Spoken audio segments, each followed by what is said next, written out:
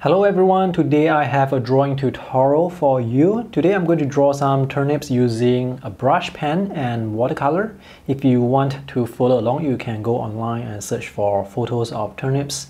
Any photo will do, but look for photos that really show off the colors of the turnips, like those with a lot of greens and purples. Instead of drawing with a fountain pen that I normally do, today we will be drawing with this Pentel Pocket Brush Pen. Now before you start drawing, be sure to test out the ink first to see if it's waterproof or water soluble. Since we are working with watercolor, we need the ink to be waterproof. I'm going to go a bit slow to test the brush pen first. So if you want really solid lines, you can draw a bit slower. If you want the very rough textured lines, you can draw faster. This is cold pressed paper, so it has quite a lot of texture. If you're drawing fast, the lines are going to be quite rough. Let's draw this big leaf at the top. Just play around with the brush pen, play around with the pressure, sometimes draw with thicker lines, sometimes draw with thinner lines. Just have fun and experiment with your brush pen or your brush. For the veins in this leaf, I'm going to draw with a very thin line. So for the leaf, for the edge of the leaf, I can draw with thicker lines because they are the boundaries, but for the lines that are within, I should draw them with thinner lines. To get these long lines smooth, draw with your whole arm, not with your wrist. And draw them a bit faster if you want smoother lines. As you are drawing, really pay attention to the contours of the leaf. Really spend the time to observe the contours and see how they turn. Spend more time observing the leaf than what you're drawing on the paper. That would make your drawing more accurate. So I want to have this little piece of leaf overlapping this big leaf behind. Try to have overlaps because they will make your drawing more dimensional, give it more depth. So now I'm just adding some veins to the leaf to make some of these shapes more, to make them easier to read as a piece of leaf. So this is what I have so far. Now I'm going to draw the bottom of the stem. Notice the texture of the lines, they are quite rough. Now for this particular section, pay attention to how the stems overlap. So we have this line that goes behind this line, and this will come down here. There is another stem that's behind, so this line will go behind this line, and this goes up. So you see all these T sections where the lines go behind, they give the impression that there is foreground and background, so it creates a sense of depth.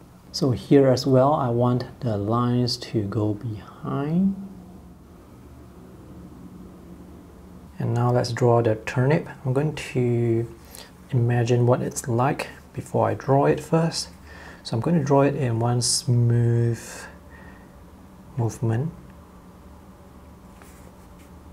Notice how rough that line is. I like it. So if I'm going to use a fountain pen, I will not be getting lines like this. Okay, so this is one. We have another one here. I'm going to let it go behind this one so that we can create that sense of depth. So this one is a bit more oval. And for the line at the bottom, I want it to be thinner, so as I draw, I'm going to reduce my pressure. I'm going to make it thin, just to give it some variation. Let me add some details here. And let's draw the roots. So once again, pay very attention to how the lines, how they actually turn in the photo. The more observant you are, the more accurate you will be. Drawing is sometimes more about patience than how good you can draw.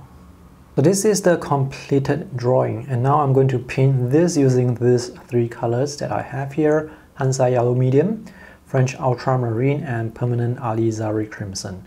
So French Ultramarine is a warm blue, relatively speaking, and this Permanent Alizarin Crimson, this is a cool red, relatively speaking. So these two will combine together to produce a vibrant purple, which is what I'm going to be using to paint the turnips here.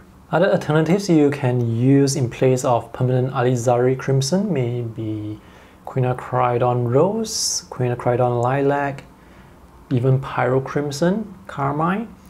Look for any pigment that is PV19. Those are good for mixing with French Ultramarine to produce vibrant purples. So just to be sure, I've already created some color mixes using the three colors. So this is Hansa Yellow Medium mixed with Ultramarine to produce this very nice green. This is Permanent Alizarin Crimson with French Ultramarine, and this is Pyro Crimson with Ultramarine. I'm going to wet my paint first. These are Daniel Smith watercolor sticks, but I've already cut them up to fit into these pens here. Now the first thing I want to do is to wet the paper first, because I want to paint a light wash of green behind the leaves. Now the ink from the pocket brush pen should be waterproof, but I can see that it's not totally dry yet, so some of the ink is actually coming off the surface, but it's not too bad, it's not too dirty. So I'm going to let the colors mix on the paper. So I'm going to paint a very light wash. Very light wash of green that is mixed with Ultramarine and Hansa Yellow Medium.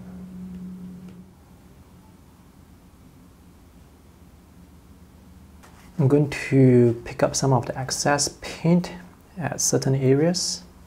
So for certain areas along this side, for example, I want the edge to be sharp, but for other places I can have the colors come out of the boundaries. I use too much water here, so let me just try and pick this up. Try not to move the paint around and just let the water soak into the tissue. Let the first wash dry properly first. This is important because later when we paint the second wash, we don't want the colors to blend into the first wash. You can speed up the drying process by using a hairdryer, or you can put this under the sun for a few minutes and it will dry pretty quickly. So now that this has dried, I'm going to be mixing greens, more vibrant greens with Hansa Yellow Medium and French Ultramarine, and I'll be using that to color the leaves that are darker. Notice I'm using this small plastic palette here. I'm creating a large amount of mixture so that I can paint with it later on without running out of paint. It's good to create more mixture than less, because later on if you run out of paint and you want to mix the same color, it's going to be very challenging. So I'm going to take some of this Hansa Yellow and put here.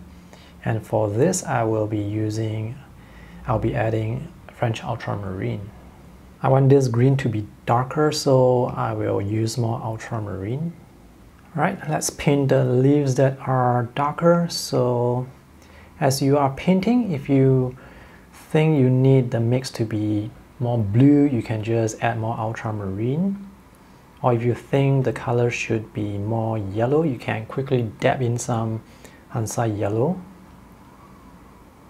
Now leave the stems, don't color over the stems because they are supposed to be bright.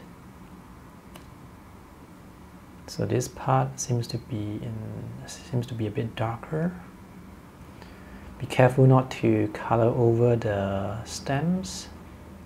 So for certain areas, maybe here I may want more yellow, so I add a bit more yellow.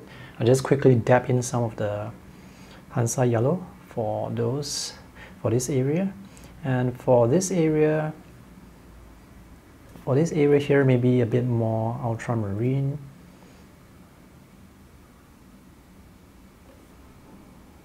I'm using this squirrel brush here.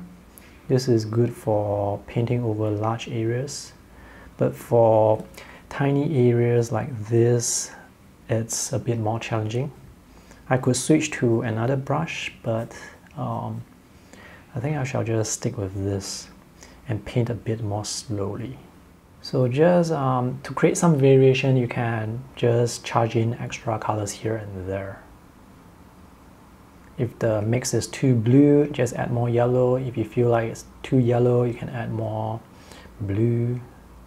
Some of the edges here are a bit too hard, so now I'm using this brush with clean water to sort of fade off some of the hard edges. You may need to do this a few times in order to soften the edges. See this area here? There used to be a hard edge, but now it's much softer. And here as well.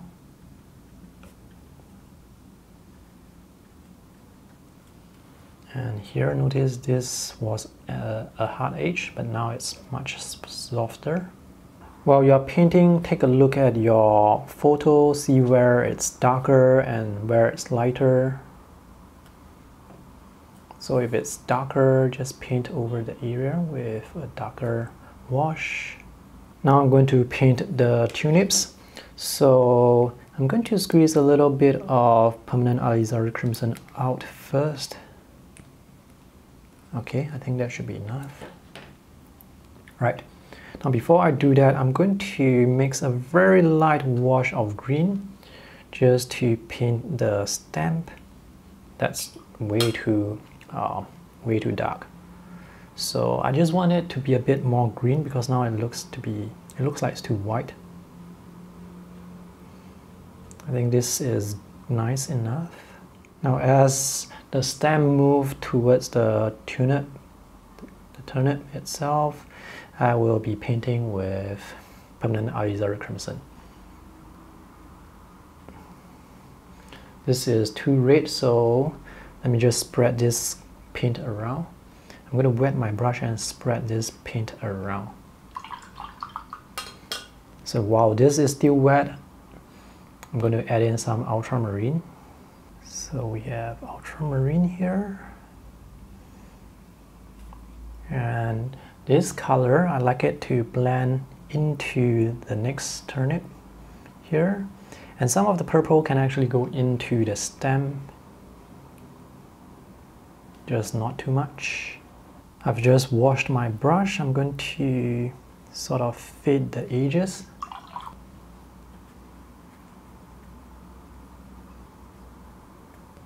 Let me charge in some color here at the edges to make it a bit darker, and here as well.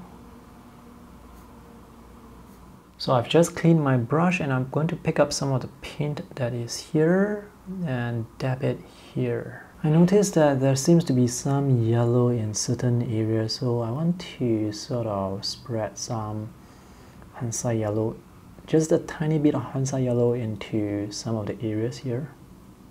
While the wash is still wet, the colors, they can sort of spread out. And for the roots here, it's going to be a mix of Hansa Yellow Medium, Ultramarine, and permanent Alizarin Crimson.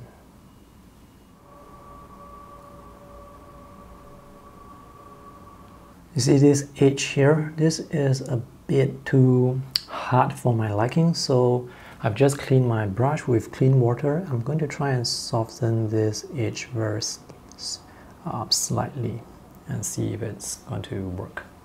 Let me just clean this place up just to make it a bit brighter and softer.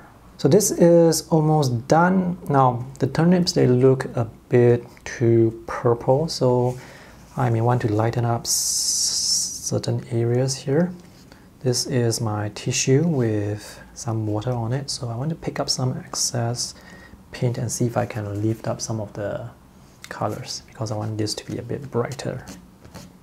Of course, if you have done it right the first time around, you don't need to correct the mistake. I think this is fine. All right. The last thing I want to do is to make some of the leaves here even darker. So when I look at the photo that I have, there is light background, there is the mid-tone, and there is also the shadow, which are the really dark areas. So right now, when I look at this is just light and medium tone. So I definitely want it to have some darker areas to basically create more contrast. So for the darker areas, they will be the leaves right at the back, the leaves that did not get any light. And for that, I'll be using a lot of Ultramarine. So once you start adding the shadows, the really dark tones, the sketch, the drawing will start to come alive because now there is light and shadow.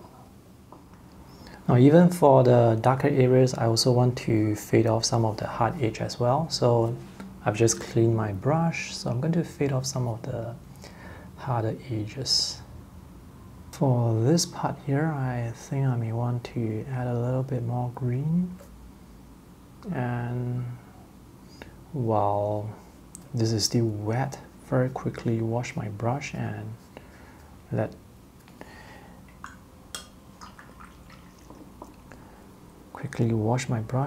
blend the colors. Right, so that now this green looks different from the first wash that I painted earlier. So this is the completed drawing with brush pen and watercolor. Let's take a closer look. So these lighter tones here, they are from the first wash. And while the wash was still wet, for certain areas I dab in some extra ultramarine, so you can see the color transition from Hansa Yellow to ultramarine here. And for certain areas, it's just lighter yellow into more intense yellow. So it's good to have this transition because it makes your wash look more interesting.